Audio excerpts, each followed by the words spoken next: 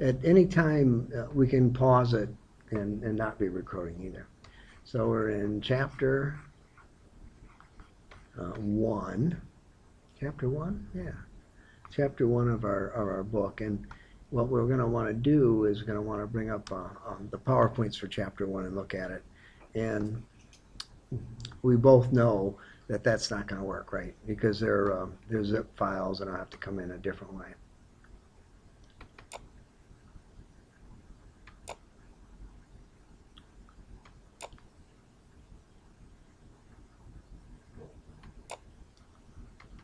There, notice that I also had the solution manual and the test bank and the web files sitting there too. So if there's something that you think you need, just ask. And, all right, so we're in chapter 1. I don't know why chapter 2 has 2 sets, but we'll find that out. Okay, so there's our book. Let's see. What do I want to hit? I want to hit this button here, right? Boom. There we go. I never heard of the St. Edward's University. Ever hear of that place? Nah, never heard of it. All right. Data and statistics. Now, chapter 1 is an English chapter. I don't think we ever add one-on-one the whole time. So it has to do with statistics, how they apply to business, data, sources of data, descriptive, statistical interference, computers, data mining, and ethics. Okay, that's what it's going to have to deal with. Now, data mining, when was the first time you guys heard that word? That phrase, data mining. Is that part of your normal, everyday conversation? You hear about it with search engines and stuff like that. Yeah. And collecting information. So it wasn't, the first time I heard about it was in 2003. I was in a fuzzy math class. And so you have regular math classes, and then you have a set of fuzzy math classes you can take as a graduate student. And so normally in math we take 1 and 1 and we add it together and we get 10 type thing, right? 1 and 1 is 10. And fuzzy math, you talk about red. So what's red? Is it one wavelength of light? Is it something that's not orange yet? Is it something that's not purple yet? You know, how far is red away from red before it ceases to be red? Type thing. And so fuzzy math does integrals and differentiation on things that are not necessarily numbers. Totally weird. But and now we have a TV show that does the same thing, right? Person of Interest has this computer running that's going out there deciding that people are in trouble and putting out Social Security numbers. So and as we build those data things, I don't have a Facebook page. I refuse to have a Facebook page. I'm not going to put that stuff out there. And it's a data mining thing. Everything on your Facebook page somebody could go and use to figure out how subversive you truly are. Let's see. It would seem like if I clicked on this, we should go to the next slide, right? Next. And a little bit of luck, I don't have to go and maybe I do. All right. The term statistics can refer to numerical facts, such as averages, medians, percentages, numbers. They might be people. Could be a number of people. They could be dollars and cents. They could be number of items in the stock room. But in general, it's talking about number things. Statistical things are numerical facts. It can refer to an art of science of collecting, analyzing, and interpreting the data. So statistics is my ability to take those numbers and do something with them. So I take all your grades at the end of the semester and I put an A next to it or a B next to it or a C next to it. I'm interpreting those numbers and I'm interpreting the data to do something with it.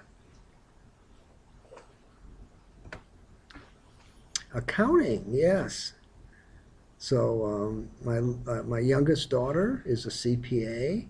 She's got a master's degree in accounting, a master's degree is an MBA. She deals with this all the time, you know, and she has huge amounts of ethics. She will not do my son's income tax because she can't lie like that. So, economics, the jobless rate, what is it? 7.9% or 14 some percent? You know, liars can figure and mathematicians lie, right? So, finance. So, you know, do I buy the stock or not? Do I sell my stock? I trashed out my entire IRA in October. It was only a mere $30,000 left over because I figured that all it's going to do is go down. Was I right? Was I wrong? Doesn't matter. It's what I did, right? Pay for it later. It's all a taxable thing. Marketing. If I can figure out when you get anybody have a credit card? Most of the class? No, one person. When you get a credit card statement, there's the credit card statement, there's the return envelope, and there's things to sell you, right? Those things to sell you, are they random? Or are they in there because of you? Yeah. So First Data in Omaha, which was Omaha? That way? That way. No, that way? Yeah, whatever way Omaha is. They have a sorting machine. They do 85% of all the credit card statements of the entire United States. They print them out 1,000 a second on their printers, if you can imagine that. You know. And they have advertisements sitting in bins, and depending on your buying, what you buy, depends on which advertisement you get. And so they're keyed to your buying habits. Production. So if I'm making tires, well, I won't make tires. If I'm making an engine block for a car, how close do I want the tolerances to be? In the 1980s, the tolerances for my car weren't all that great. My cars lasted 3 or 4 years. Now we've gone and used statistical methods in the production of those cars. They're now lasting longer. I have a Pinto. I had a Pinto, 1973 Pinto. I drove for 18 years. My pickup truck's a 2003 pickup truck. And I don't plan on doing anything except driving it and changing the oil. That's all I'm going to need to do. Because our manufacturing ability has improved because of the statistical analysis we do at the manufacturing site to make the product better. Data, facts, figures, collected, analyzed. Okay, yeah, I think I said that before. And we're going to study the data. Okay, that's fine. The data will have elements, individual entries. When we put the data in a matrix, that spot of the matrix means something. That spot means whatever it means. We can have a variable, so we can change the interest rate on our loan. We can have a variable rate interest loan. I have a house in Georgia that I have been rented for 17 years now. Yeah, 17 years. And it has a variable rate interest mortgage for those 17 years. All it's done is gone down. What a cool idea. The set of measurements obtained for a particular element. So I have an observation. There is a Coke can sitting there. It's a Coke Zero Coke can. Does it have anything in it? Don't know. I'll have to figure it out. Yep, almost full. Yep, definitely. So I have, those are facts that I observe, I measure them, I get them recorded someplace, and I do something with it later. I could have n elements containing, now that's bad math. If I have n elements, I could have m observations. I could have more observations than I have elements, because I could go and look at an element twice. But we'll let it go. I mean, it's just a chapter 1 transparency, right? Total number of data values is the complete set of all of them. So I have a number 30, a test score, okay, and I've got 10 30s. So I have a frequency associated with that number. And that frequency and that number have to be kept together somehow so that I know that I have it. I'm making rubber bands, and I have them that go this far. I have 100,000 that go that far. I have to know that I have 100,000.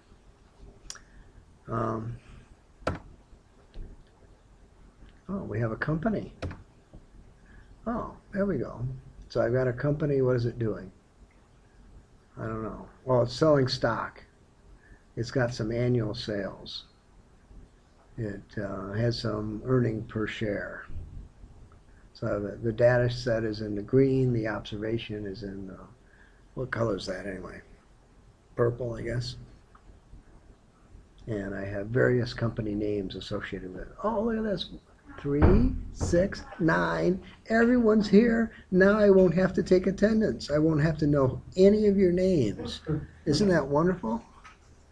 You guys all know my name, but I don't know anybody's name. Oh, bummer. Yeah, I guess we'll have to start over from the beginning. Okay? No, I guess not. Yeah. Scales. Oh. Those are things that you have on your fish, right? Scales. So a nominal, an ordinal, an interval, a ratio. So an ordinal scale would be something like a 1 or a 2. An interval scale would be 5 to 7. A ratio scale would be 3 to 2, 3 over 2. And nominal would be almost the same as ordinal. So this is English, right? So I'm sure there'll be some multiple choice question about that, and you have to pick one. Scale determines the amount of information contained in the data. Data summarization, blah, blah, blah. Oh, that's good. Oh, now we're going to know what nominal means. Isn't that wonderful? So that would be names and labels. All right. East, that's a name. West, Millard South High School. Yeah, things like that. Non-numeric label or numeric code may be used. So I can still have a barcode there, 37949349333, and that could still just be a nominal thing. Are we done with that? Students of a university are classified by the school by such labels as business, humanities, and yeah. Alternatively, we have a numeric code. 1 for business, 2 for humanities. What happened to math? 1 for math. That's what it should be. 1 for math, 2 for physics, 3 for everything else. That works? Something like that. And ordinal, some ranking, some meaningfulness. It could be non-numeric, or it could be a numeric code. I could do that. Students at a university are classified by their class standing. All right. Junior, sophomore, etc. Or by some code. 1, 2, 3, 4, 5. I could do that. I think we do it by new and old. Let's see. We classify you guys by, junior and senior. So there's 1, 2, 3, 4, 5, 6, 7. How can there be 7? There's 7 juniors. Oh yeah, 7 juniors and 2 seniors. Yeah. So we have some classification on the attendance sheet. They also have your final grade here. You want to know what it is? No. You don't? Okay, I just wondered. That's what my wife said to do, have you all pass in your final grade at the end of the class so we'd know what it was and then we wouldn't have to worry about it. Anyway, interval. Data having properties some between two things. It's always numeric. So SAT scores. So individual persons have an SAT score, but the number of points between those two SAT scores would be an interval. I didn't think it went to 1885. Does the SAT go to 1885?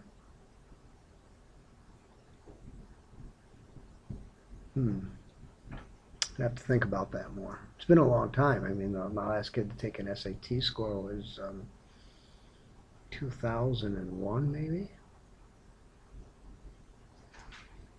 Yeah, 2001. And it wasn't 1850. It was only 1370 something. Ratio. Data having properties, the ratio of two values. A's to B's, B's to C's. Maybe, can you see the screen better than they guys can see it there? I can see it pretty well. You can see it pretty well? Can you guys see it okay? All right. So if you can't see it like you want, you may want to move to the other side of the room maybe. In the meantime, distance, height, weight, time, use of ratios.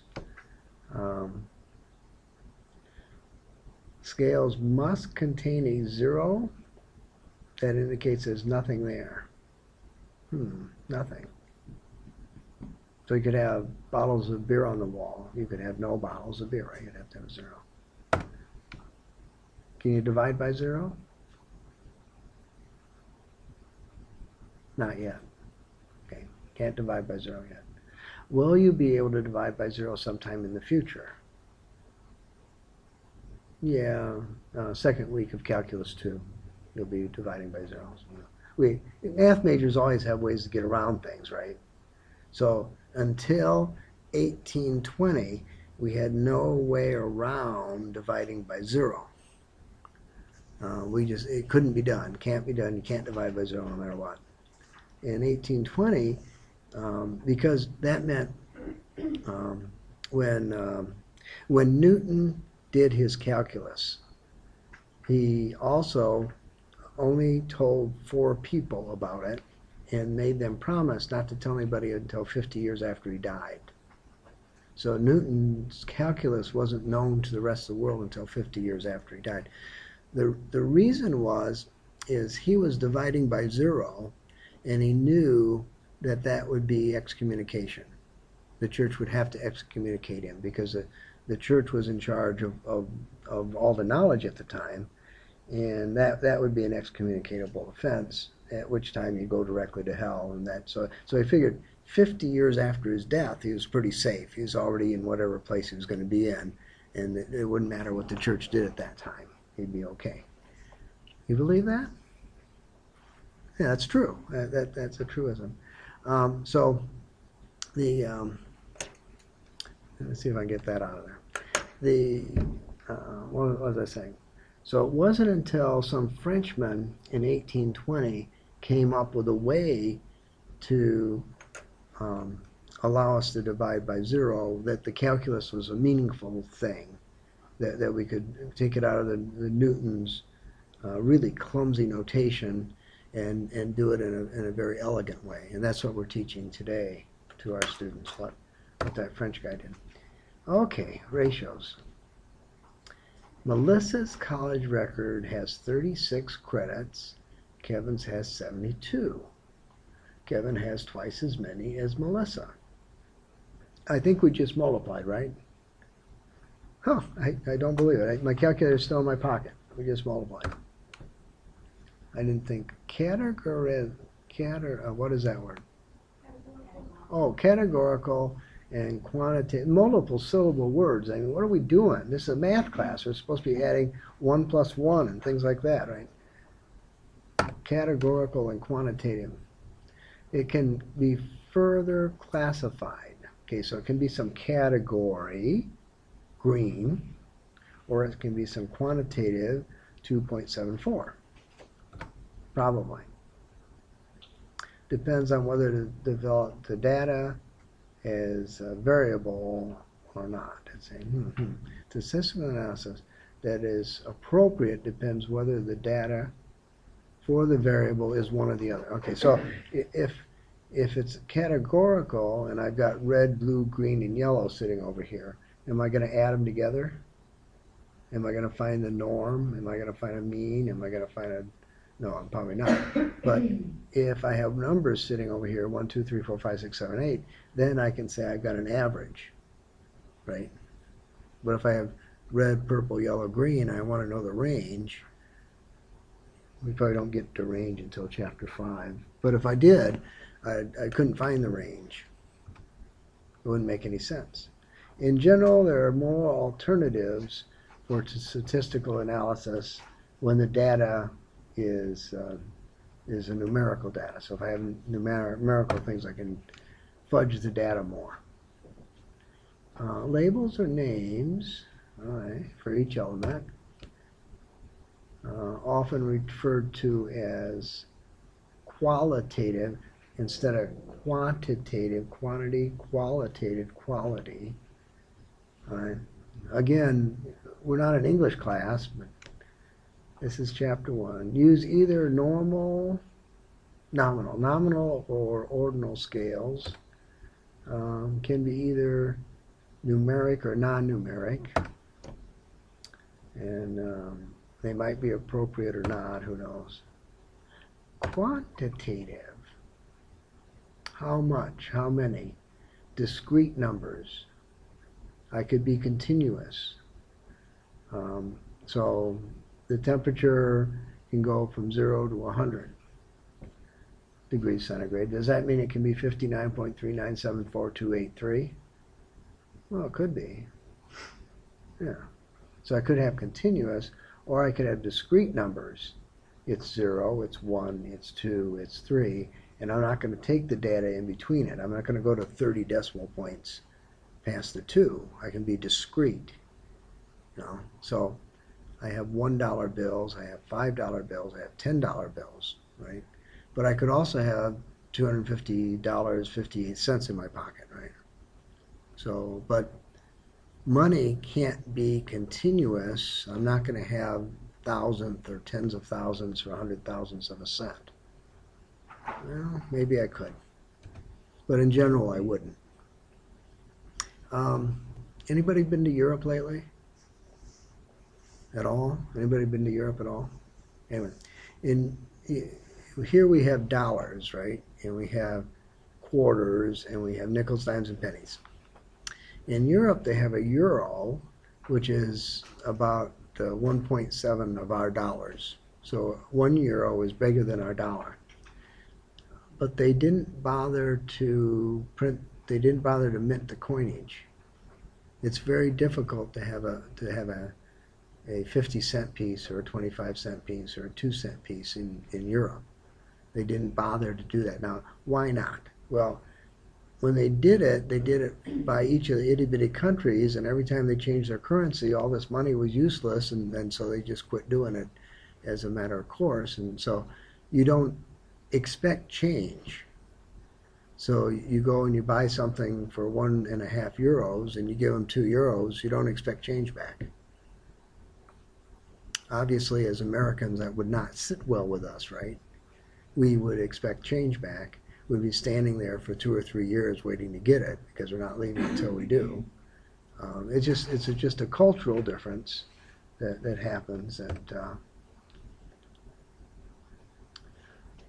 ordinary arithmetic operations are meaningful for numbers. Yes.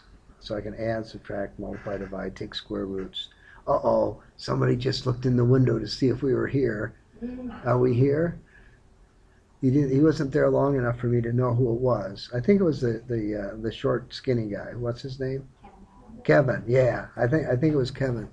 Checking to see if anybody was actually in the room. These guys, I tell you, no one ever cares if I'm in the room. We're all the way up to slide 20. Anybody knows how long this slideshow goes? I knew there was something I forgot. Yeah, better. I mean, let me check. We're all the way up to, let's see, chapter 1. It looks like, yeah, looks like we might be halfway done. No, I don't think so. It's hard to say. We might be still. No, we're in section 1.2 right now, which is page 7 of the book. This is, well, luckily we can go until 8 o'clock. Now there is a technical problem, right? The BCS championship game starts at 7 o'clock, and we all have at least an hour drive, right? So that means we should be done at 6. Yeah, that's one of those. I'll go talk to the guys about that out there. Well, on our first break, we'll go talk to the guys about that. See if we should leave at 6 because of the championship game. Scale? I guess not. Oh, here we go. This guy's automatic here. So our data can be categorical or quantitative. It can be numeric. These are fun. I mean, I didn't make these. The author made these for me. Nominal, ordinal, nominal, bunch of words. How are we gonna, it'll be so embarrassing, to go the first day of the math class and never even add two things together. Interval, ratio. Are we done with this slide yet, guys? Looks like we are. So that's what I can do with my data. That looks like common sense to me. Does it look like something that should be reproduced on some test? No, it doesn't. Yeah, cross-sectional data. Cross-sectional data. Oh, good. Now we're on page 7. Cross-sectional in time series data. Excellent. I know exactly where I am now. Data are collected at the same or approximately the same point in time. So 30,000 different spaceships are going in 30,000 different directions with 100,000 people each searching for a new world to be on. So at the same time every day they make a count to see how many people are on board. Yeah, that would be that. Cross-sectional. That's not the example they used, of course. They used some building in Ohio. But that's okay. Time series. Data are collected over several time intervals. Okay, so between 5 and 5:30, we did a count of the class. We're not all here. Between 5 and 6, we do a count of the class. We're all here. Between 6 and 6:30, we do a count to see how many are awake. And between 6:30 and 7, we do another count to see how many are. So that'd be a time interval period thing where we're taking data. Data detailing the number of building permits issued in a particular county in the last 36 months. Well, who cares about that? Okay, so here we can go and make a graph. Isn't that lovely? You think they did that in Excel? Think that's an Excel graph? Did you do that in Excel? Yeah, that's something you could do in Excel. Just a line graph. The scale going in the y direction up there, there'd be an automatic scale that would show up, and then you'd have to put things across the other side. But you could do that. What was that anyway? Anybody know? There's a price of gas. Oh, I have a son and daughter in Connecticut. They're still paying $4 a gallon for gas. Okay, so my last fill up, because I go to Baker's, I got 50 cents off because I used my Baker's card. Right? So I filled up for $2.49 a gallon, and then I took the receipt and I mailed it to my son-in-law, who's an accountant. Yeah, I'm terrible. Internal company records. Okay, so where am I going? Oh, good. We're in sources of data 1-3. We're all the way up to page 10 already. Wow, awesome. So where is the data I'm getting? Well, the company already has some. That's fine. There's a business database. Dow Jones will tell us something, right?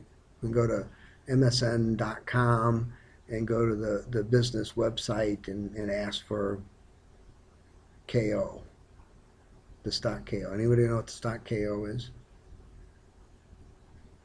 Yeah, Coca-Cola. Yeah, or C, the stock C. You know what the stock C is? That's Citicorp. So you could ask for it, or you could put in Citicorp and it tell you it was C. You know, either way. All right, government agencies. Isn't that great? The government just makes all these databases for us, and we can go get anything we want anytime we want. All we have to do is be smart enough to know what it is we want. Industry association. What percent of the electricity in Iowa is currently made by wind? Anybody know? It's 15%. It's huge. That's a huge number. Iowa is the third state for windmills. Texas beats us, California beats us. But for percentage of the electricity we work, we're number one. Iowa's number one. We're building several more wind farms. We're going to be 20% of our electricity is going to be made by wind 5 years from now. Just totally amazing. How many nuclear power plants in Iowa? 0, zappo, none. Why is that important? Well, nuclear power plants make electricity at about 4 cents a kilowatt hour. Wind energy comes in around 8 cents a kilowatt hour. So if you're not competing against nuclear power plants, it's easy to sell wind energy. On the other side of the river, there's 2 of them in Nebraska, 2 nuclear power plants. One of them offline, one of them online. It's difficult to do wind energy in Nebraska because it means your electric bill has to go up. But you go and get that data from an industry trade association. Special interest organizations like the Sahara Club. No, not high on my list, but you could go to those guys and get something. The internet. You gonna believe it? Yeah, that's the problem, right? So I can go to the internet and get some information, so I go and I want to know how many A's are given out at Buena Vista. So I go to the internet and find out. Sources of data. Data available by internal company records. All right. So I got employee records, name, rank, and serial number. Oh, let's hope they're not passing those things out, right? That's why I have a faculty ID number, so I don't have to use my social security number to access the other stuff at Iowa Western, right? But somebody, someplace, had to write down your social security number when you had the job, otherwise you couldn't get the job. Production records, some part number, quantity produced, the cost, the labor cost, inventories, record of sales by region, credit records. So somebody has to know the credit card number of somebody, right? Your credit card's no good unless you give it to somebody, and you really don't want to give it to anybody because you might sell it. Boy, we're in a real bad way here, aren't we? But those are sources of data that I could get. Age, gender, income, household size. Where was I? I was at footwear. I think it's and they wanted my email address. I'm buying a pair of shoes. I told him no. He asked again. I told him no. He said, okay, fine. Now, I could have given him my email address, right? But it just would have been another junk email coming to my account every other day, like all the other junk emails I get in my account. And so I stopped this junk email. Government agencies, I thought we were going to save money and shut down the government. Statistics guys, census. We have to do a census. It's required to reproportion the House of Representatives, required by the Constitution. It might be left over from the time of Caesar wanting to do a census to figure out how much taxes he could get. Or the British, they did the same thing in, when was that, 1030 or so. They did a census of not only people, but cows, sheep, dogs, number of barns you have. Federal Reserve Board. You want to know what our money is? Where the money went? Management Office of Management of Budget. Oh, good. Oh, I'm going to fall asleep on this one, I can tell. Department of Commerce. Bureau of Labor Statistics. So all kinds of different email addresses we can go running to. Are those guys in the book? Oh, we don't care, right? Statistical studies experiment. So everybody out there who's trying to get a PhD in something, right, collects data about something and makes a report on it. Now, some of those things are available, some of them aren't. Experimental studies. Why do we know? Do we think that water's wet? Anybody here think water's wet? Yeah. Okay. How do we know that? You know, somebody did a study and got a PhD, and now we know water's wet. Yeah, exactly. Ever, as the largest study ever, 1954, public health for the polio vaccine. Polio, we eliminated that from the planet. Did we not? That and smallpox? I mean, the amount of cases of polio and smallpox are almost nothing. We had in the 40s and going into the 50s, we had great big hospitals of people with polio dying off. And now we don't do that. We had to shut them all down. So this observational data. What is the, well, how much, what's the temperature today? That's what we're talking about. Cold? No attempt made to control it. Speaking of data, anybody know how much the Earth warmed up in the last 15 years? Zero, zappo, nothing. You see that data? Yeah, I'll bring it into you. If I remember. I won't remember, but the global warming people, when it went 12 years without warming up, they said, well, it's got to go longer than that. It's got to go at least 15 years before it means anything. Well, it's gone 15 years and it still hasn't warmed up. Now, before that, it had warmed up for a degree or so over the last 50 years before that. But for the last 15, it hasn't moved. That is not good. Why is that not good? Well, we're about 2,000 years past where the next ice age should have started. We'll be all dead before the next ice age, so it's not a real issue.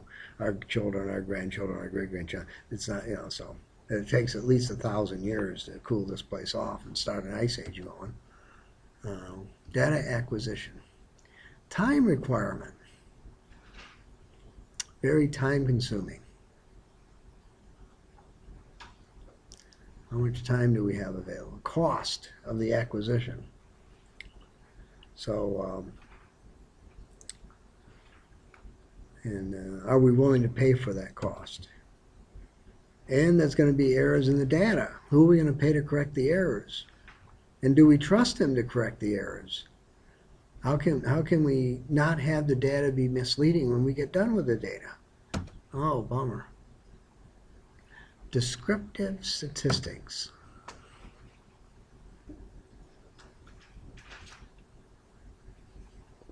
So, it would appear that it's 6 o'clock. You think we should take a break? Or you think we should not take a break? Okay, so if we don't take a break, we'll have to cut 10 minutes off at the end of the class, right? All right, so that's our first 10 minutes we're cutting off. When does the class end anyway? 10:30 or something like that? Yeah, 8 o'clock, okay. So 8 o'clock. So that means we're not taking a break, and so we have to quit it no later than 7:50. Now the championship game still starts at 7, so okay. Anyway, just wondering about that. So I read something in the papers that I don't get the data. I just get the summary of the data. The world's is all going bad. So must be true. I read it in the paper, didn't you? Yeah, we'll get to that. There's a song I sing about that, and we'll sing that song later at an appropriate time. So now we have an auto repair place. And the manager wants to have a better understanding of why they're going broke. Oh, okay. So she's going to examine why 50 customers stole all this money from her. So cost of parts for my tune-up is $50, and I charged that much for my tune-up. Looks like I should have made money on every tune-up, right? Maybe. Looks that way. So we're going to arrange the data differently, probably.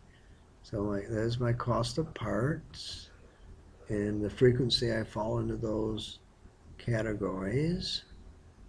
Notice that I don't have any labor costs here, so that could be a problem. And percent of the frequency. So I'm analyzing the data, and I'm saying that 10% of the time I do something. Okay. Now I'm going to do a histogram, so that means a chart. So I go and put it on a chart so I can explain it to some salesperson. And here we go. Totally amazing. Yeah, there we go. Wouldn't you call that a bar chart?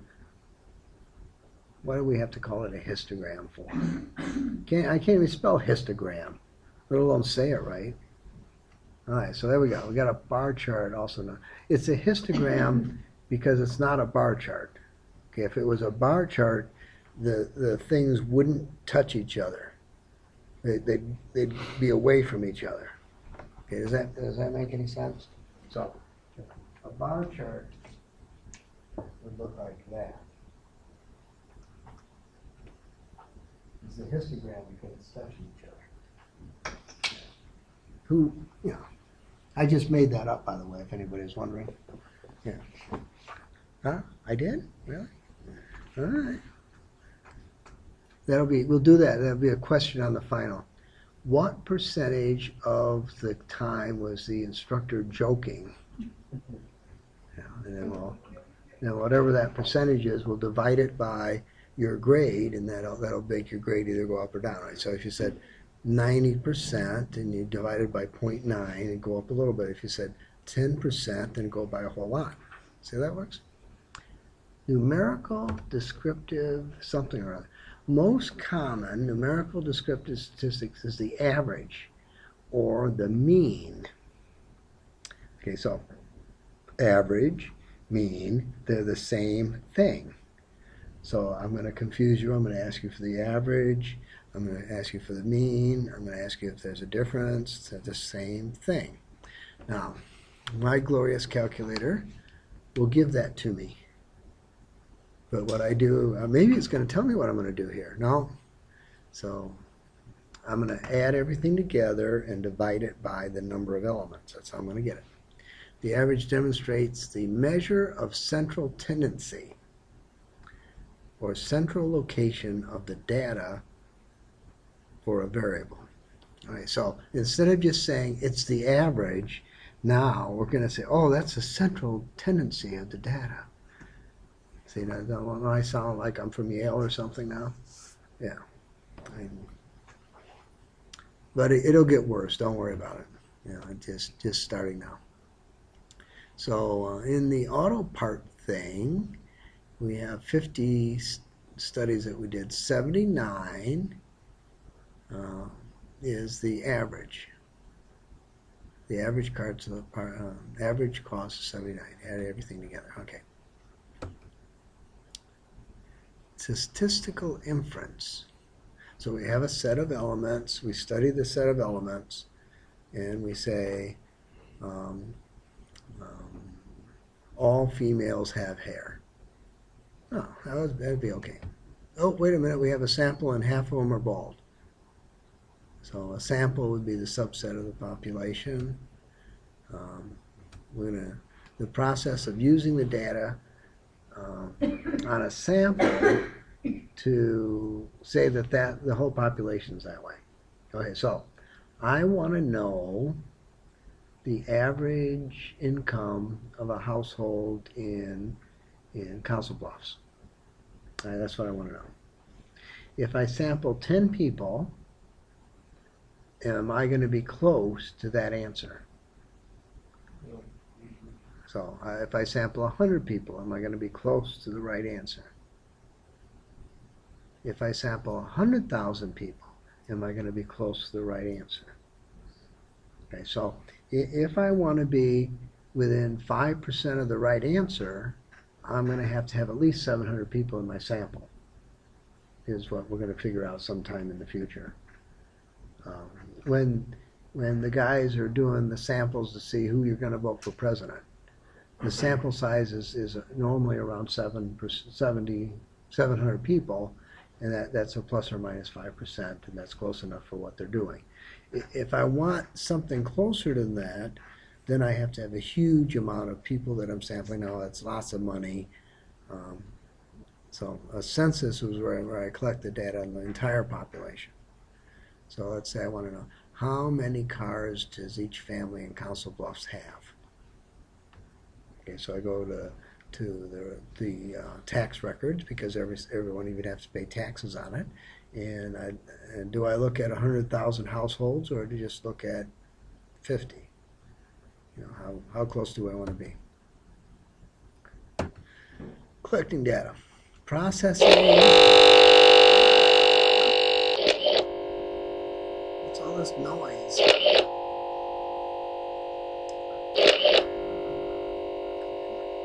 Let's see. I bet you if we stop this thing for a moment, end the show, and we come over here, and we mute the sound. Oh, lovely. Oh, isn't that great? Don't you just love computers? Yes.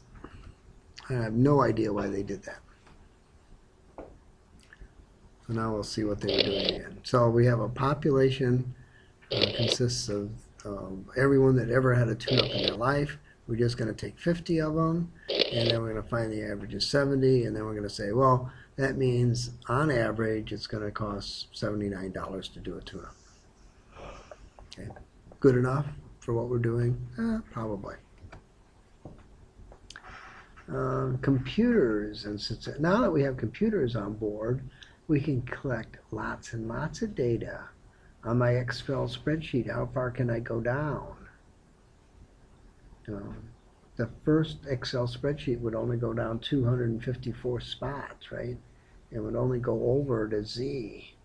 Wouldn't take very much. Now we can have double A and double triple A and quadruple A, and I can go down to hundreds and millions and thousands. My Excel spreadsheet right now has no limits, basically.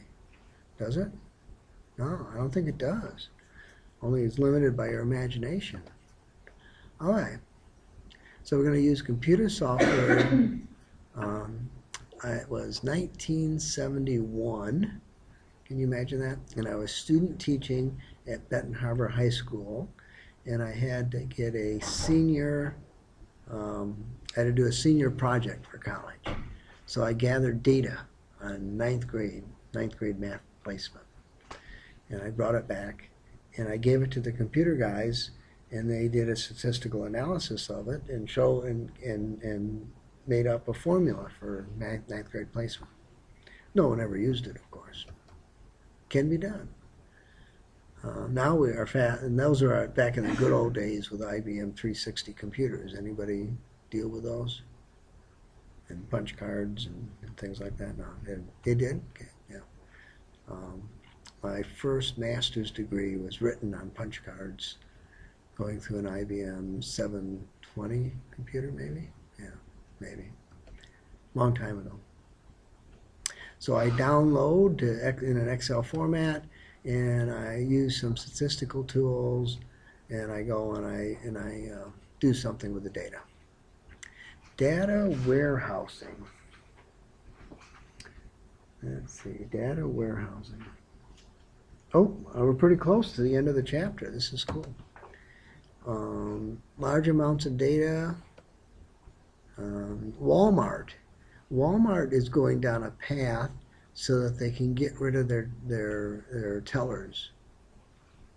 The plan is to put an RF, a radio frequency tag, on everything in the store, and when you walk through the door carrying the bag with their stuff in it, it analyzes all those things and charges your credit card directly. No, don't look at me like that. That's what they're doing. Yeah, that's the plan. And there's no reason it can't work. Well, if you don't have a credit card, then you'd have to do something else, right? But there'd be no shoplifting. There'd be nothing. You go to the Walmart groceries thing, put it on your cart, wheel it out to the car. As you're going through their sensors, all the tags are inquired and they all answer back, and you're charged for whatever you took out of the store. So would that savings that they're saving be more than what they'd have to start paying for loss prevention? There'd be a lot of risk. Their plan is that they won't have any loss. Yeah. That doesn't make sense at all. Hmm? That doesn't make sense at all. How's it going to correlate with the credit card if you swipe your credit card? How's it going to figure out that that's you and not Joe Blow right next to you walking through the same door? Yeah. Interesting problem, right? Yeah. I'm carrying my friend's credit card for him because I'm a nice guy, you know. Yeah. That doesn't make sense. It doesn't matter that it doesn't make sense. You know. Let's see. Things have happened in my life that when I was your age, I would tell you couldn't happen. And now you're telling me the same thing. So the cycle still goes, right? I think they're going to make it. I think they're going to get there in the next 5 years or so. And, you know, what their backup plans are and how they, you know. Most stores have their own credit cards these days. So they'd probably issue their own Walmart credit card, and that's the only one that you can do this with. Is probably what they would do. So if they monitored the entrance into the store, yeah, I can. That's right. I know that you were there, and on the way into the store, I could do a computer image of your body, and we wouldn't have to necessarily do it with clothing on. We could X-ray you, right? And we could have the right data on file and know that it's actually you. To some degree of certainty, whatever the degree of certainty I want to have. Maybe I do a retinal scan, an eye scan. I go on the way into the store to validate my credit card that I'm going to be using today. And then when I walk out, it gets queried. So I can put an itty-bitty tag on something. So I've got this $250 rifle, right? And I go over and take this t-shirt tag and take it off the t-shirt, put it on the rifle, and I can walk through the door with it and pay $2.50 for it, right? The tag is the RF tag has no battery in it. It's queried, it's turned on by RF energy and responds. You know, how is it going to hang on to something? I don't know. But we're there. We're going to be there real quick. Visa processes 6,800 payment transactions per second. I doubt it. I'm sure it's more than that. Must be old. Storing, maintaining, transferring data. I got a new computer in my office last semester. The computer science guys wanted to know what programs I had on the old one so they could put it on the new one. I told them they can't. I have legacy programs sitting on that machine that are running in DOS. And I don't have any of the original software anymore. It's legacy stuff. And so they ended up seeing it my way. When was the last time the computer science people saw it my way? And they put a new computer in my office, an AV switch that turned on, that go back and forth to the old one. So now I have the new one on and the old one on, going back and forth.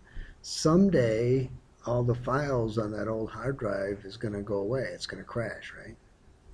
So it's backed up someplace. Yeah, that's true. But someday isn't today. Data mining. Cool. Now we're in section 1.7. This is where it will be difficult for somebody to do a 9/11 again. Get on planes and fly them into big things, because the data mining people are looking at those things ahead of time. They're correlating those things. They're trying to figure them out. They're doing it in fuzzy math. It's because of what we're doing as a society that kept it from happening again. Our friends in the Middle East would be more than happy to have bombs blowing up over here. Wouldn't that be cool? You know, some third and fourth graders strapped with bombs walking into places blowing them up all the time. They'd love for that to happen. But they haven't figured out how to make it work. They can't make it work. Because we don't let them. We're so nasty, I tell you. Using a combination of procedures, statistical, mathematical, and computer science, we mine the data to get the useful information out. Most effective one is automatic procedures. My wife left her purse in the car in Benton Harbor, Michigan, while we were looking at tombstones. Yeah, okay. The car was unlocked. Her purse was left in the car. Her credit card and driver's license were removed from the purse. It was a Visa card. It got used at a gas station to fill up a car with gas. It got used a half hour later to fill another car up with gas. At that point, the data mining people said, no, that doesn't happen. The card was canceled. It was walked into Walmart, and to buy $250 worth of stuff at Walmart, it was rejected at Walmart. Before we even knew it was missing. Yeah. To you. Yeah. And your credit card was canceled before you even know it was canceled. Yeah. Yeah. So, I traveled to Connecticut over Christmas break. I traveled back. Before I left, I called the credit card people for the cards I'm carrying. I'm on a trip. I'm going to go to Connecticut. I'm going to come back. I'm going to be back on this date. Expect the card to be used in the I-80 corridor. And it was honored every place it was. Everything was fine. If somebody, a card, this is a Visa card again, that's locked up in the safety deposit box in Bellevue. That card, that physical card locked in the safety deposit box in Bellevue, was used to buy an item for $800 in Maryland. Okay, it went through as a transaction. I got the money back the next day. They knew something was wrong as soon as it happened. They knew something wrong. So we have a Visa card. I have one. My wife has one. My wife carries hers. Mine has never been used. For 12 years, it's never been used. I lock it up. When I get a new one, I cut it in two and throw it away. Okay. So, but they always send you two, right? But that card, someone had gotten the number from that. Had gotten the number of the card. Had gotten the security code number from the card, and had made a duplicate one and used it in Maryland while it was locked up in the safety deposit box. Okay, so how can that happen? You know? Your actual credit card company. Yeah. Make them Yeah. sort of That's right. So someone, Someone called the credit card company claiming to be me. They had my credit card number from some other source. They talked to the little old lady on the other end of the phone into giving the security code out because they knew my mother's maiden name or whatever reason. And anyway, it was, you know, when they called me up and told me about this transaction while I was in Connecticut, I said, "No, that's kind of cute." Yeah. But now it's a police issue. The police get involved. The police get to figure out from the video cameras that are in the area if anything happened. Huh? No. Well, if they did, they never told me. I filled out a police report. I got my money back. I'm happy. You know, we'll move on. But yeah, I mean, that's what data mining is all about. And I don't have LifeLock. I don't pay for anything like that. You know, it's not like, you know. But when you call American Express and tell them you're going across country with their card, you know what their answer is? We don't care. Our computer systems are good enough to know it's you. What? No? What do you mean? Does that mean if I stopped at a Motel 8, you'd reject my card because I never do that? You know, what do you mean? You know, but yeah, they're computer systems. That's what they do. They sit there and decide whether or not this transaction in a split second is really from Doug Cordoville or not. When I go across country, some of the gas stations want my zip code. Some of them don't. You know, some of them want to know whether I'm using a debit or a credit card. Some of them don't. All of them want to steal my information, take all my money, but they haven't. Data mining used to identify processes that you do. What you'd like to purchase, that's what I want to know. Identity of customers, well, who gets the discounts, methodologies, multiple regressions, heavily used correlations. Remember the movie Office Space? So one of the computer science guys made up a program to take the fractional cents of the savings interest and move them over to another account. And then the account had millions of dollars in it by the end of the movie. And they knew they were in trouble. When they made that movie, I think it's a 1990s movie, that possibility had already been removed from the banking system. The guy that did that graduated with me from Michigan State. He's the guy that wrote the C code, the COBOL code, that prevented the transfer of fractional cents to some other account. I don't know how he did it. He's one of, you know how every now and then you meet somebody that's really smart? Yeah, don't look at me. I went when I arrived at Michigan State as a freshman. I had 0 college credits. Normal, right? This guy, when he arrived at Michigan State as a freshman, had 96 college credits. How do you do that? Well, you go to the right schools in New York City. He took 12 credits a semester, and 4 years later got his bachelor's degree and a master's degree at the same time. I did 18 credits a semester and got my bachelor's degree at the same time he got both of his. That's the good news. The bad news is he had a heart attack, died off about 10 years ago. So even though you're super smart, doesn't mean you're taking care of your blood pressure. So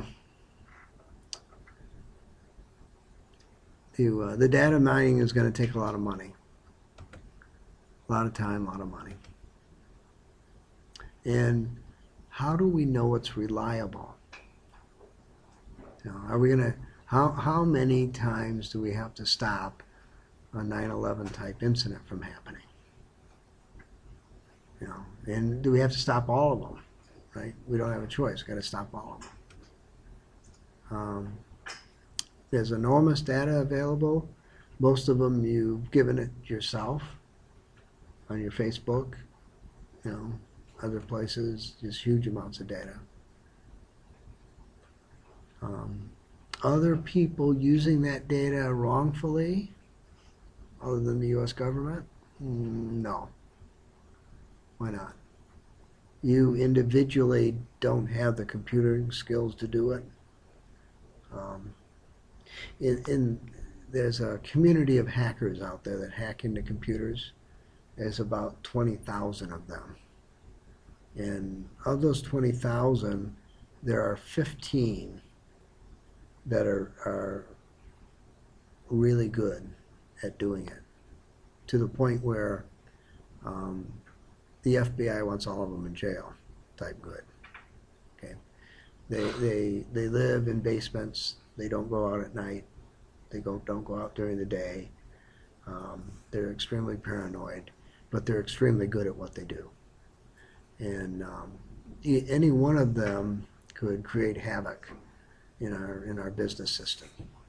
Now, the bottom tier, the other 20,000 on the bottom can do little things, right?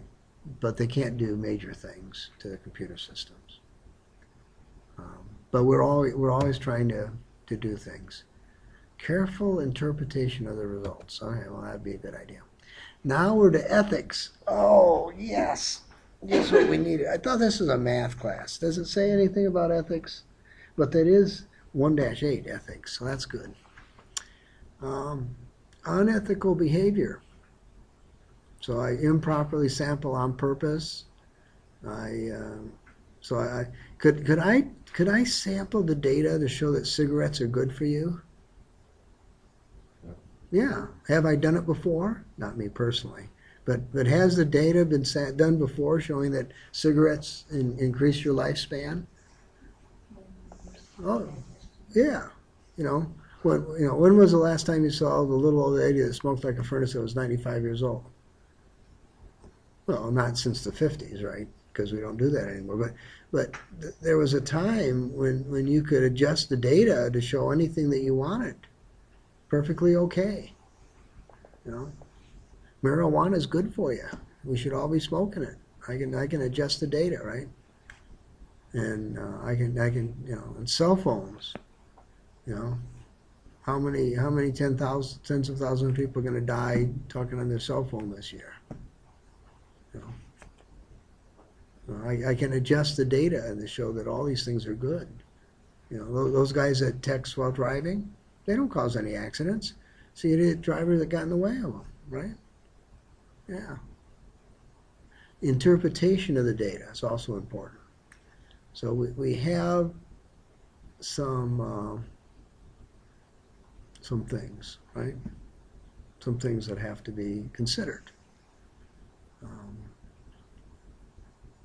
I'm sure that the Germans during World War II had very sound data showing that the general population would be much better off if we were to kill all the people that were insane, and we didn't let any of them have children. Wouldn't that be great?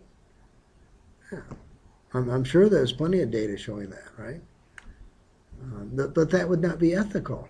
Would not be ethical to do that. That's the wrong thing to do. You should strive to be fair, thorough, objective, natural, as you collect and analyze the data and present the data. So this is where my CPA daughter, she was preparing tax forms for people, and they wanted to cheat, and she couldn't let them.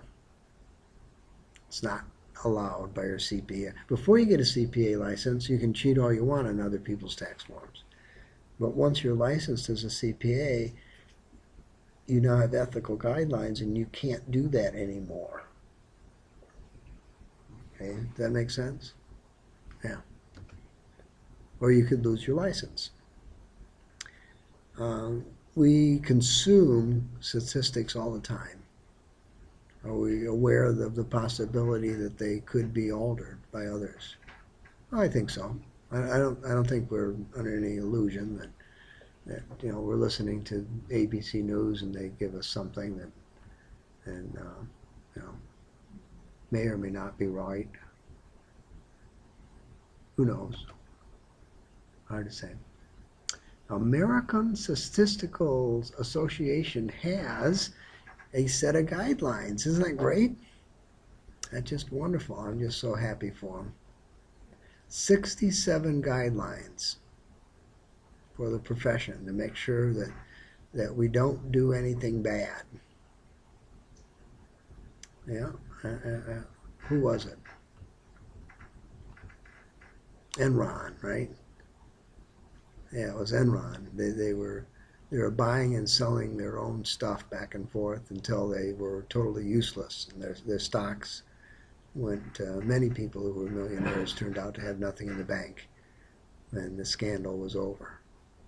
That's an ethical problem.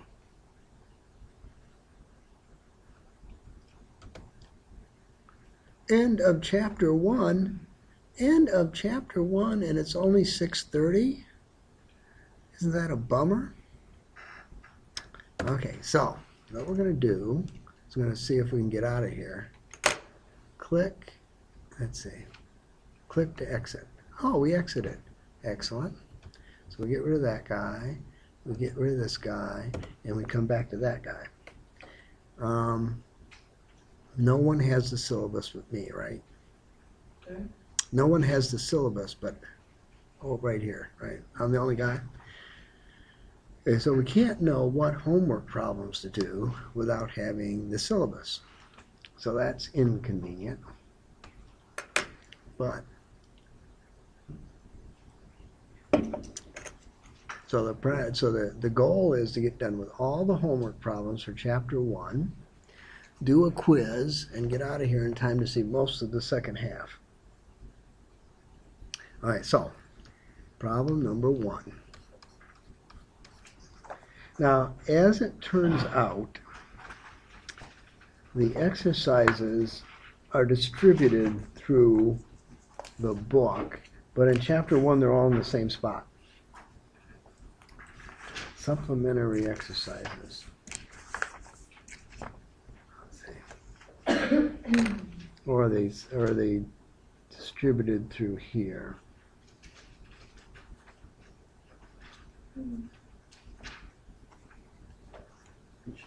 Yeah, I guess we're on page 21. Okay, so number 1, discuss the differences between statistics as numerical facts and statistics as a discipline of study. Okay. That's good. That's just, that's fine. We don't care. Anybody care that she doesn't have a book? Yeah.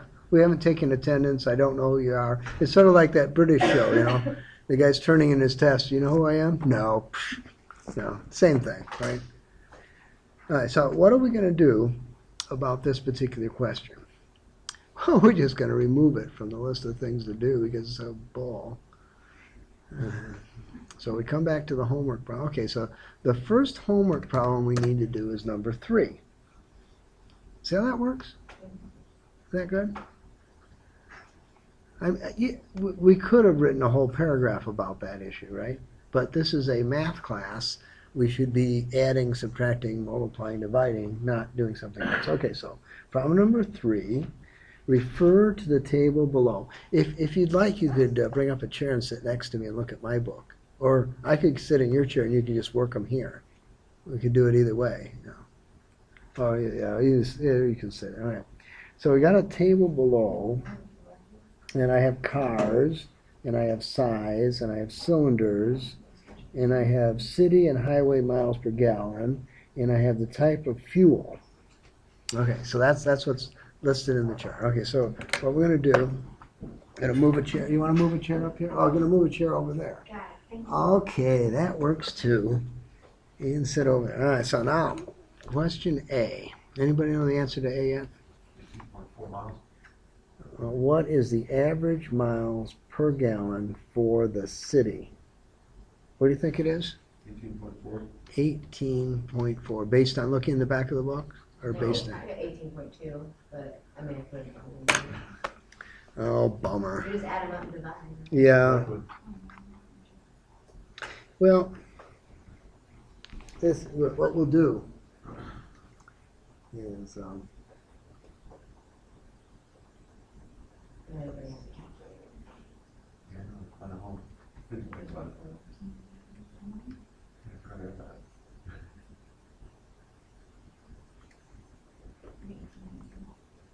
okay, so what we're gonna do is on my calculator,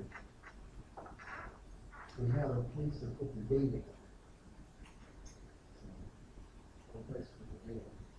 So we're just gonna put down, what do you want, city? So I'm gonna put in 13, and 17, 16, 15, 24, 25, 17, 18, so I got the data, there's 10 of them. 1, 2, 3, 4, 5, 6, 7, 8, 9. Okay, so the data there. If I go second function, statistics, and I go single variable, and frequency 1 in my data set. And come over here and say calculate. Now it tells me the number. Oh, I only put in 9. So I get an 18, but I only have 9 in my data set, and I know there's 10 there, so I know my answer is wrong. So. What is it you're gonna like that really rough? What, I just 18.2? did it, 18.2. Okay, so we'll go with 18.2. Do your books have answers in the back? I don't know. My book is the instructor book. I have even answers in the back. I gave you odd answers. I gave you odd problems because I figured you guys had odd answers in the back. Even number. Your even number? Yeah. Okay. So what we'll do is after number 3, we'll change the rest of the homework set to 1 greater than what it is, so they're all even. Because we clearly want the answers in the back of the book, right? But I figured seeing that I had even, you guys had odd, but I was wrong. So we want 18.2? 18.2 miles per gallon. All right, B. How many variables are in the data set? 1, 2, 3, 4, 5, 6. 1, 2, 3, 4, 5, 6. 6 variables. So the type of car is a variable, the size is a variable, the cylinders, miles per gallon, highway, and fuel. So those are the variables in the data set. What are you doing? I'm doing problem number 3 on page 21. And B, oh, what did I do? Read the wrong thing? Yeah, That was number 2. So I answered number B number 2. All right, yeah, that was good. All right. So we'll do it again. Good It question. jumps around. You got number 2, 3, 4, 6, 8, 10, 12. So it all jumps around. What numbers are, what answers are in the back? So you have some even, some odds? Okay, well, I guess we'll have to live with that then. All right, so what were we doing? 3, on average, how much higher is the miles per gallon for the highway as compared to the city? Okay, so now I gotta figure out the average miles per gallon for the highway. Oh, well. 261 divided by 10. Oh, yeah? Okay, so I'm going to put in a 19, 20, oh, way to go. 25, 18, 33, hike. Oh, not hike yet. 33, 26, 22, 31, 29. 26.1. You subtract the city's average with the Highway highway average. average. It's 7.9. Okay, I've got a 26.1 for this. So 26.1 minus 18.2.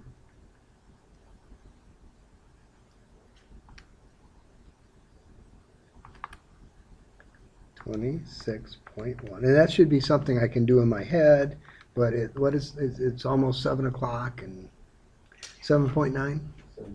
7.9. 7.9 miles per gallon. So on average, how much higher is the miles per gallon for a highway compared to the city? What percentage of cars have 4-cylinder engine? Okay, so we're going to divide by 10 because we know we have 10. 1, 2, 3.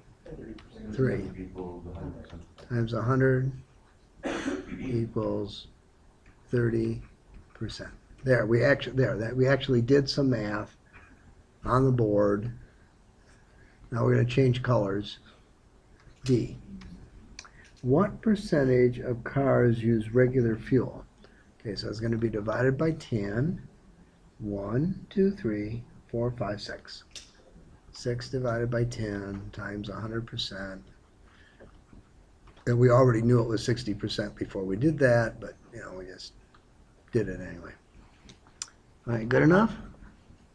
So now it's a matter of, can you get your calculator to find the averages of those numbers? And if the answer is yes, the world is wonderful, and if it's not, it's not. Okay, so look at number 5 next.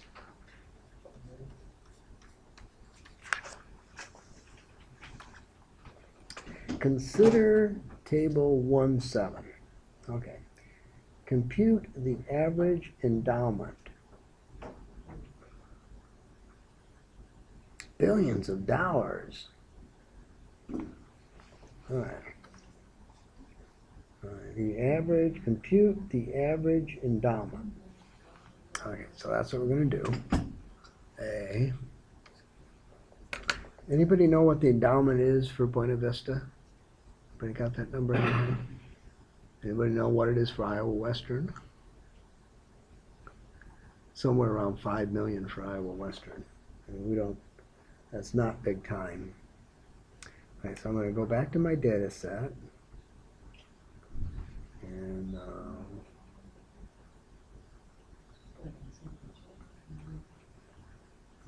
okay.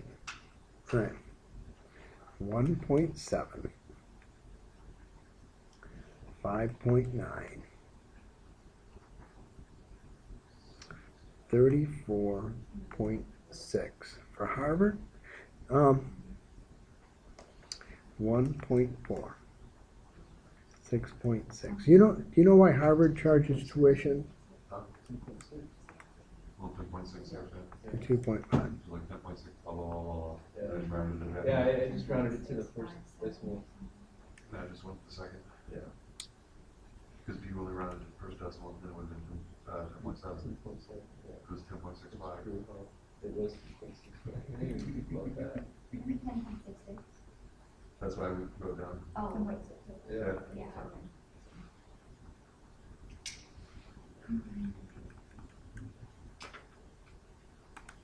All right, I don't have a good number. Anybody got a good number? 10.66. 10.66 billion. Well, it would appear that we only have 2 significant digits, and we could go to 3, but we don't have 4. So that means a better answer would probably be 10.7 billion. Back to the issue of Harvard and Yale charging tuition. They could run their institutions without charging tuition. And because their endowments are so high. The only reason they charge tuition is to keep you out. That's what they're doing. And so they can be selective at who their students are. Okay, next question. Compute the average percentage of the admittances, guys. Okay.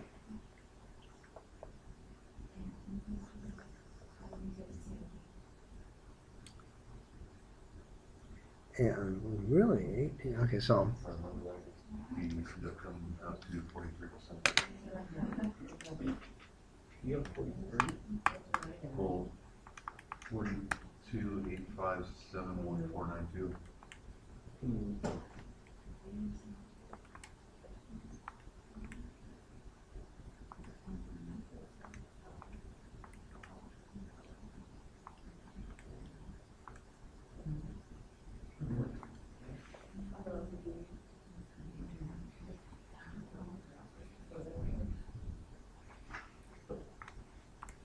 Did we get 15.86? Yes. Okay, percent. But we really only have two significant digits, so probably 16% would be a better answer. So we'll go with 16%. Anybody know what the acceptance rate at the Coast Guard Academy is? It's 250 out of 10,000 applicants. Wow.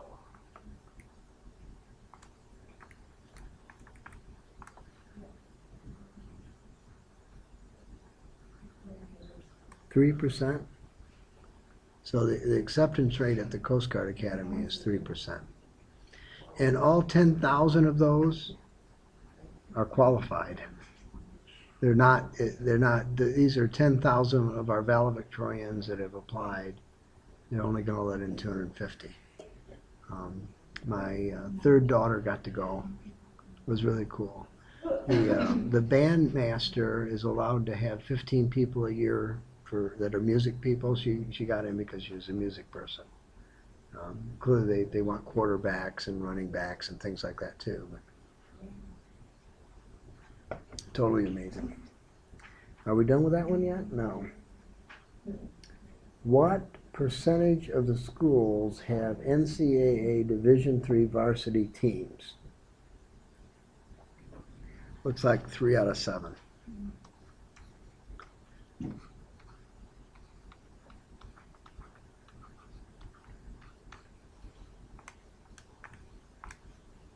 %.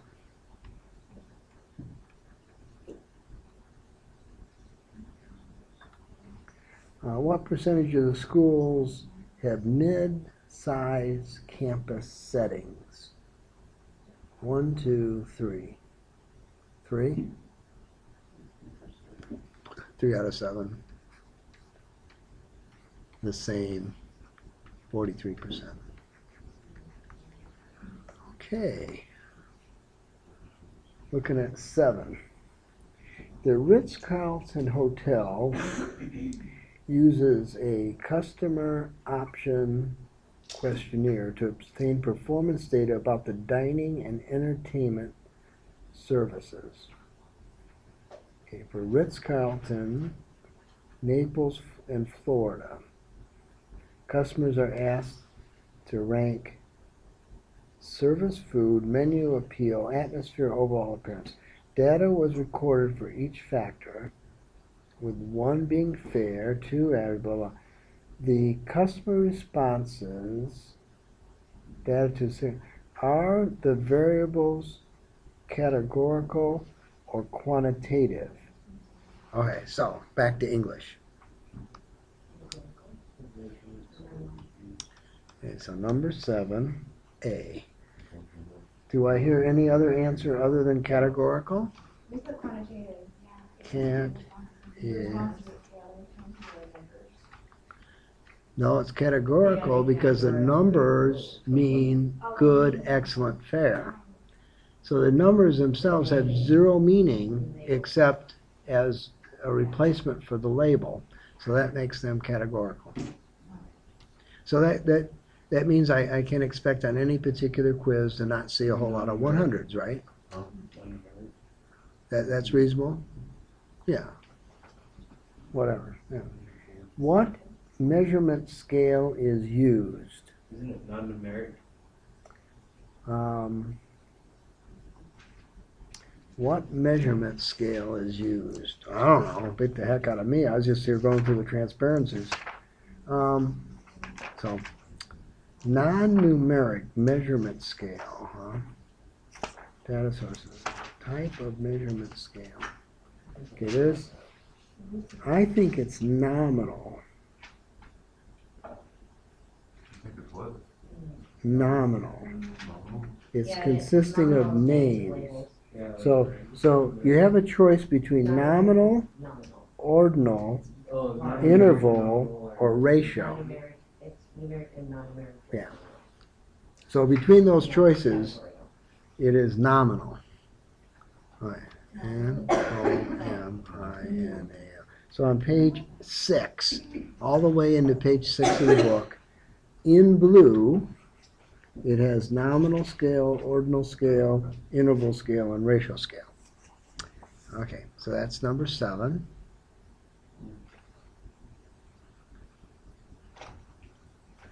Problem number 9.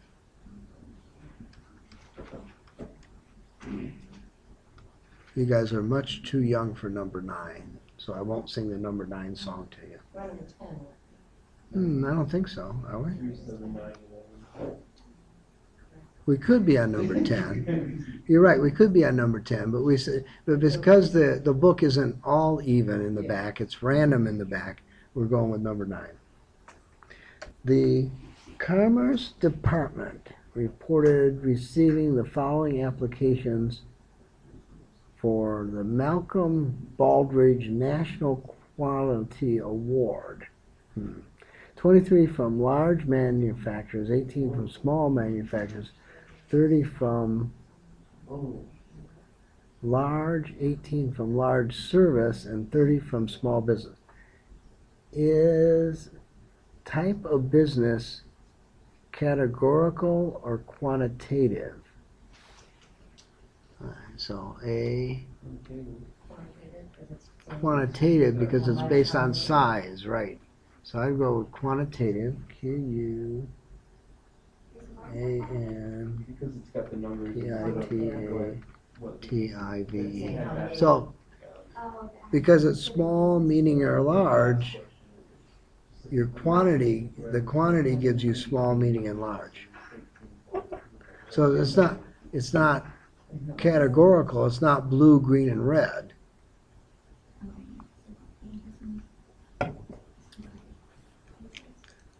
All right, what's the B part? What percentage of the applicants are from small business? Okay, so that'd be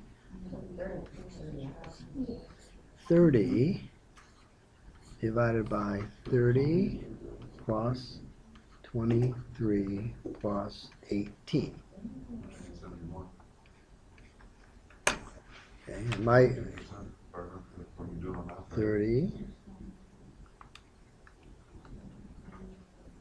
30 divided by, open parentheses, 30 plus 23 plus 18, close parentheses, boom.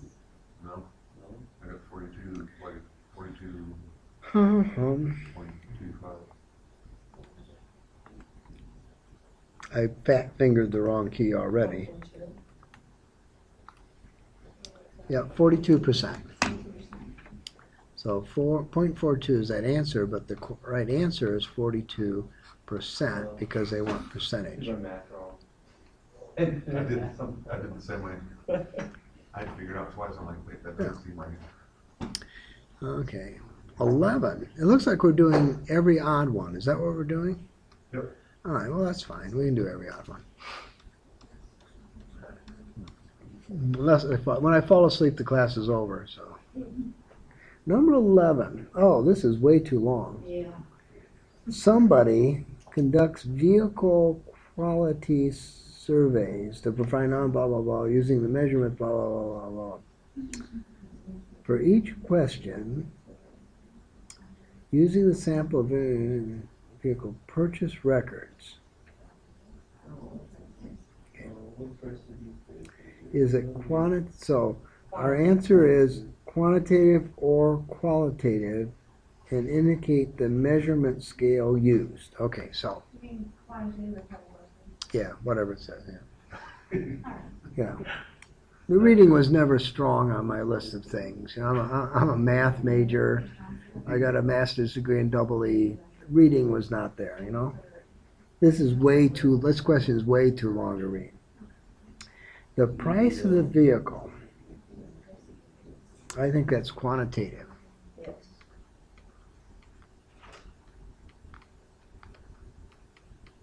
So we'll go and do quantitative or categorical first, and then we'll go down and figure out the measurement. How did you pay for the vehicle? Category. That sounds like a categorical thing. Cat. That's good enough. C. How likely would you be to recommend the vehicle to a friend? Category. That sounds like a categorical thing. D. What is the current mileage? That sounds like a quantitative thing. E. What is your overall rating of the vehicle on a 10-point scale from 1 unacceptable to 10 truly exceptional? That'd be a categorical thing. Why would it be categorical? Because if the company's just looking at the numbers and they're not looking, because you're not writing down if it's good for whatever. You're writing down 1 through 10, and that's all they're looking at. So Mhm. would it be quantitative? No. But here's an easier way of thinking of it, you're putting it into a category. Oh. Yes, very good. With the number. That's Five better. one number. That was much better than my answer. So you're putting you're looking at the category, and then you're looking about. Yeah, 1, I would buy this car again, 8, I wouldn't buy, I'd never buy this car again. Because I would think the company's just looking at the numbers. Yes, the numbers the numbers represent So the category's, words. bigger. Yes, exactly. Basically, yes. Okay. If I'm understanding correctly, it sounds like it, so. Yeah. So I would go with Better than category. my answer. Yeah, brilliant response over there by the. Yeah, I wouldn't go that far. Well, I agree. All right, now we got to go with measurement type. So we got to go back to page 7 and unit of measurement for the price would be ordinal. On page 6, right? Yeah, page 6. Yeah. Is it ratio? No, the unit of price is not. No, it's not a ratio. How did you pay would be a nominal scale. Nominal measure. No, not nominal measurement. Scale, whatever. M-I-N-A-L. How likely would you be to do it again? That looks like nominal.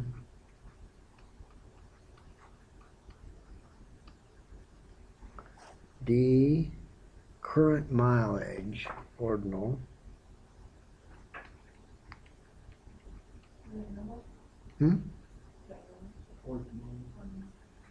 D. Current mileage. So is it You know, when I- is it just ordinal and nominal? I thought there's different kinds. Well, like when I took notes earlier, you told me that quantitative data would be interval or ratio. Is Or that it could be, always or no, not? it could be ordinal. Cause then then I have normal and ordinal Yeah. written under categorical, so. No, they, Flip to page 6 for a second. This is what he's talking about. The different scales of the measurement. Yeah. Or no interval ratio. normal. But he had spoken on his thing, cause I just took notes to the oh, someone had said something sitting in the front of the room, and somebody made the mistake of writing it down. Oh, I'm in trouble now. Yeah. Anyways, okay, E. Each should be a ratio, right? You would think it would be. E, echo. What is the overall rating of the new vehicle 1 to 10?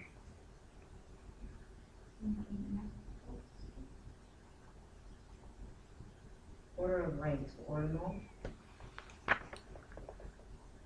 I don't think that's ratio. And the ordinal. Ordinal. That's order of ranking. Yeah. Yeah, I think that has to be ordinal for E. Or E? E. Yeah, I think so. And now my opinion on this is totally opinion, has nothing to do with the truth. But it's good enough for homework. Are you sure you know it? Are you What is your overall rating of a vehicle? So I'm doing a 0 D. No, E. Oh, delta. Current mileage. Yeah, D shouldn't be ordinal. because it's by a fixed variable. Yes. Oh, They're yeah. asking what the current mileage is. The current mileage, you don't want that to be ordinal? No, order range. What do you want that to be? The interval. Interval. No, but it's not an interval. Why?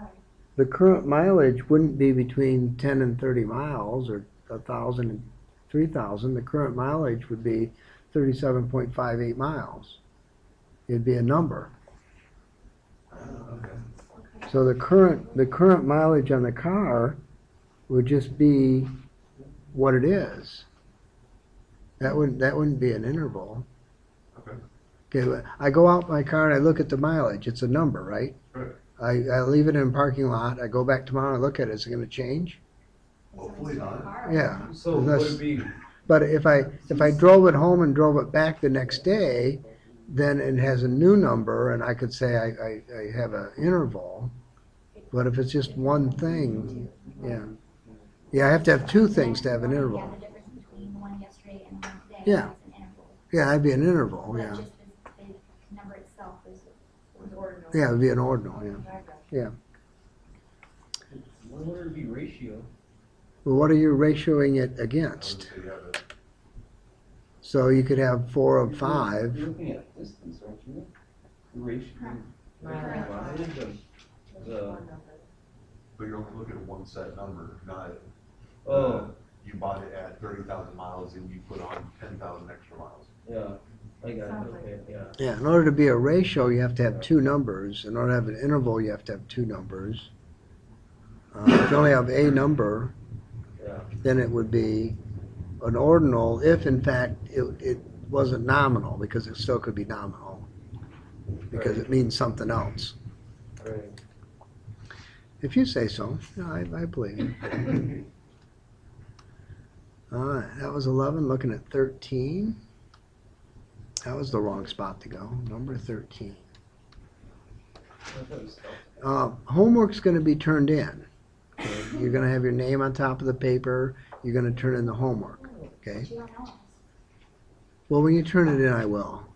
Then, but homework is measured, not served. So it's not shame. So you turn in your homework. I look at it and it looks like it's all there. I put 100 in the grade book. I don't go back and oh, you got it half right. You have that. No, that one's not right. No, this one's not right. 33. I don't do that. So homework, We're giving this to you today before we leave? no, homework is due the day of a chapter test. Oh, So your homework is due, huh? How do you want it delivered then? On paper. Handwritten? Yeah, that'd be Computer? good. I don't care. Okay. Yeah, whatever. you just want answers? Well, let's see. What do I have here? That looks like I have just about answers, right? I don't see anything much more than that. I mean, it would depend on the question. If the question was, redefine the universe without any carbon atoms, then that would probably not have a one answer question to it. It'd probably be more complicated than that. Clearly, if you're going to find a medium and a mode and a first and third quadrant and all these other things, and you're doing it with a computer, you put the data in and the computer tells you what it is, you write it down, you're just going to have the answer. Well, no, Because what I'm saying is, like, it's- right now, I mean, we could write down the whole entire process, for instance, 3A, you could write down the whole entire process of how you got Mhm. 18.2. Yeah, that'd be a Or else waste we of could just time. put 18.2, 18.2 sounds good to me, yeah. okay. Yeah. So, just wing it, basically, I would not make it more difficult than that. okay. Yeah. So why would I want to be picky for? I don't know. I had better things to do. 13. Figure 1.8. I think that's on the next page. Yeah, I see it. Okay, so there's federal spending. Yeah, I see federal spending. Shows a bar chart. What is the variable of interest? Okay, so number one. Variable of interest. Are we interested in the year or are we interested in the money? Yeah, I think so too. So I'm going to put a dollar sign for that one. All right, B. Let's see, are the data categorical or quantitative?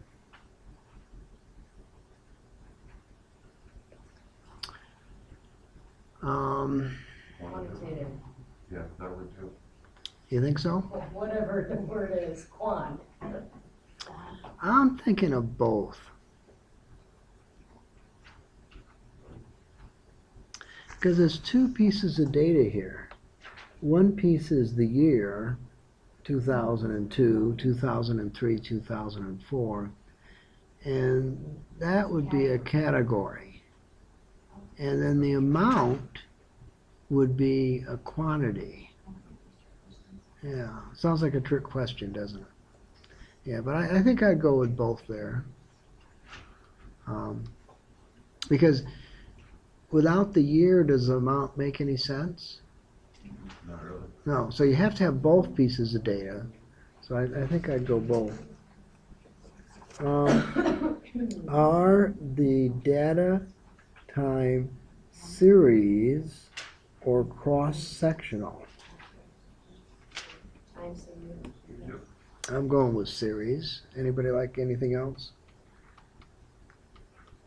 So we have one time, and then we have a new time, and then we have a new time.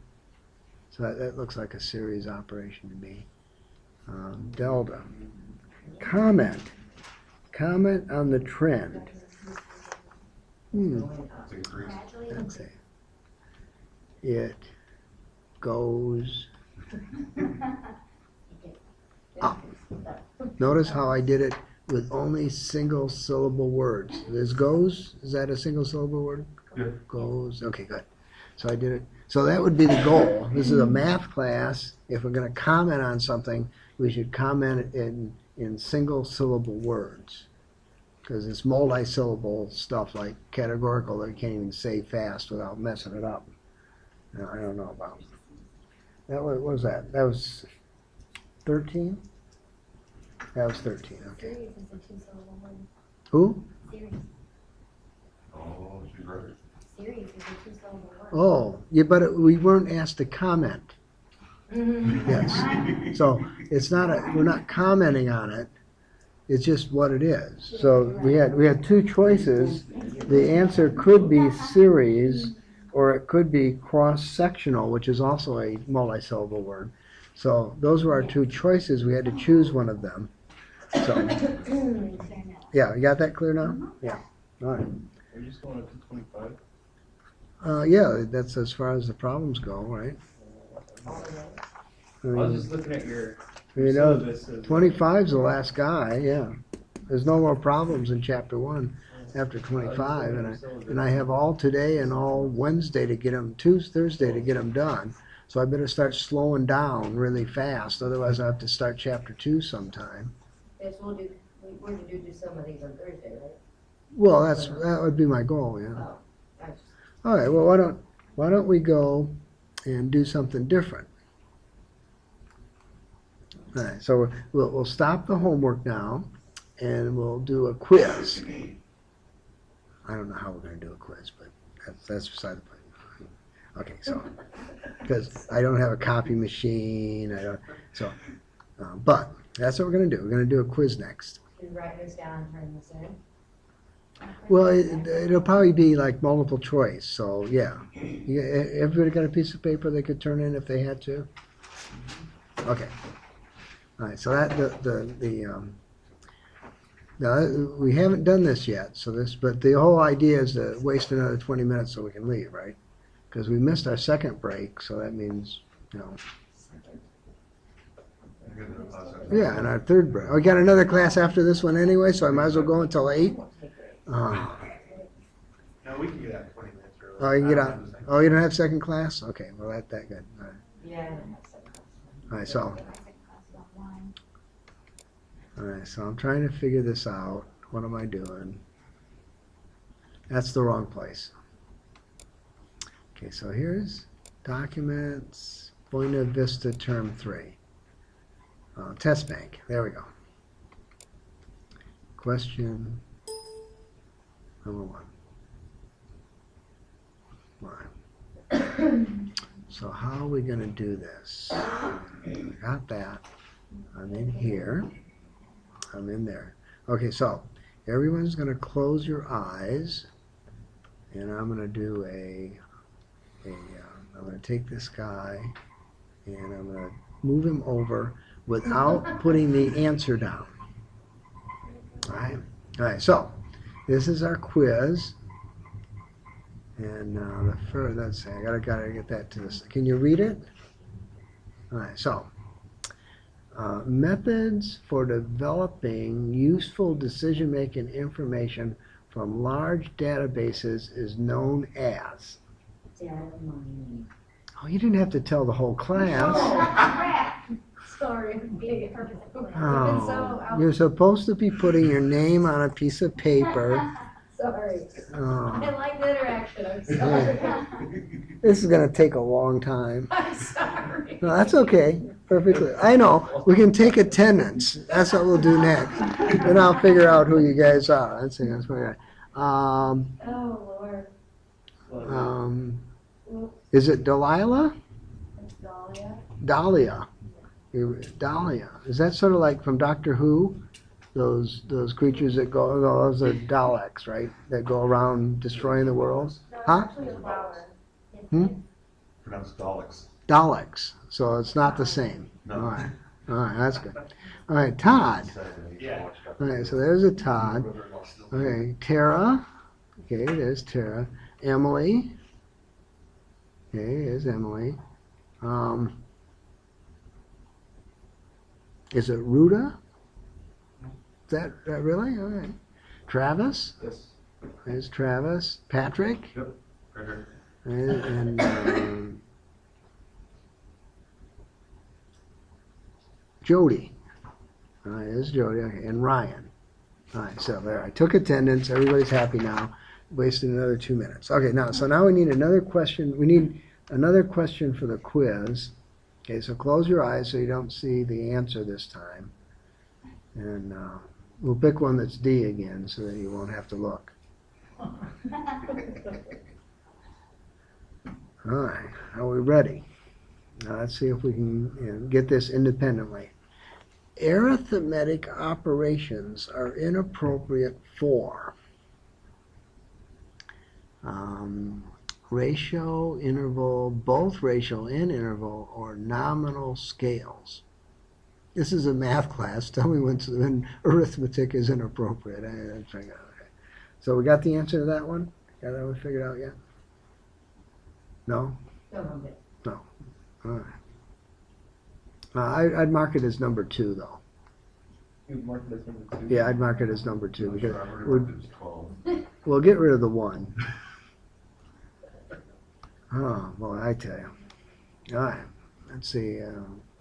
Obviously, those are way too easy. We have to pick one that's not a. There we go. There's one that's not D. That's a big quiz. Oh, no, it's just the whole test bank. Oh, man. You know, I have a lot to choose from. You know, I can't be bothered making up my own Is your questions. final open book? Open Oh, notes? no, definitely not. It'll be too easy for that.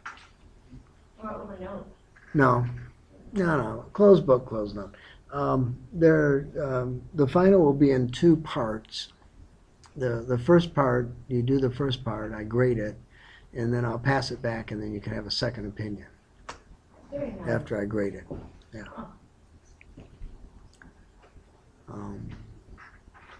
That'll work just fine. In fact, it would probably work just as well as you passing in what grade you want, before we start. The scale of measurement that is simply a label for the purpose of identifying the attribute as an element is.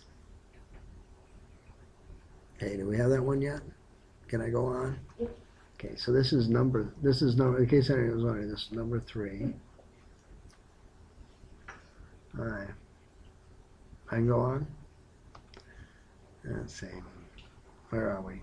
Gotta get to somewhere. All right, that was a B answer. Here we go. We got a C answer now. This would be much better. Maybe I got it. I don't know. Oh, there we go. Oh, that's good. That's just hunky there. Lost total control. All right, refer to Exhibit 1-2. All right. Okay, a political poster states 57% of all voters approve of the president. This statement is an example of. I don't have the poster, but I would probably say it's probably not a sample. Let's see if I can. And I bet you I can make this guy bigger.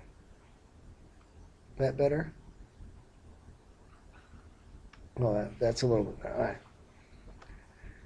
Well, obviously it's not that. Obviously it's not that. Descriptive statistics. Did we ever use the phrase descriptive statistics ever in anything that we've said so far, other than this stupid question? So it can't be that one. So mark the correct one before you turn in your thing. All right. And that was number 4? Yes. Number 4. All right. So we'll go to number 5. Oh, Father, is there any technical reason that the students have to be in the classroom to the end of class? No. So if the instructor is going to take an extra 20, 30 minutes to put things on Angel and put the attendance in and things like that, that counts for the class, right? Yes. All right. I was just wondering what you thought about that. And your other class. Yeah, just as a technical issue. All right, we haven't had a B one yet, have we? You had an A. Oh, there's a B We one. did an A. We need an A one? Yeah. Yeah, I don't see any. Oh, there's an A one. All right, found an A one. I have to put your quiz grades in the grade book, right? That's going to take a long time because the grade book's not even made up yet. I gotta, put the quiz in there. This could be. Anyway, I guess that's big enough. A survey is a collection of a survey to collect data on an entire population is. Oh, an entire population. Yeah. That sort of gives it away. Okay, you ready to turn in your quiz? Yeah. Okay, so turn in your quiz. Go home. I'll see you on Thursday. And we'll continue with the chapter 1 stuff. Control, Alt,